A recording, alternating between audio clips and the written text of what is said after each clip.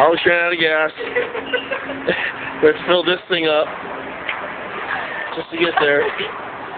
It's 9 in the morning. Alex woke me up because she ran out of gas 2 feet down the road. I can see her car from here. She can't do this. Let's go. What are you doing? You're good. Go. It's going. Oh no. First she called me and said her car was broke down.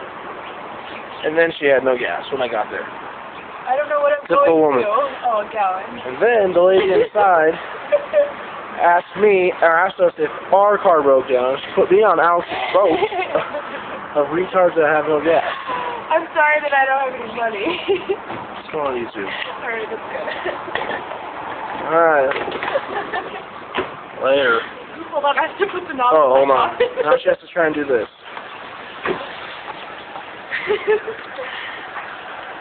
Now we're going to drive 2 feet down the road, pick her car up, put 1 gallon of gas in it.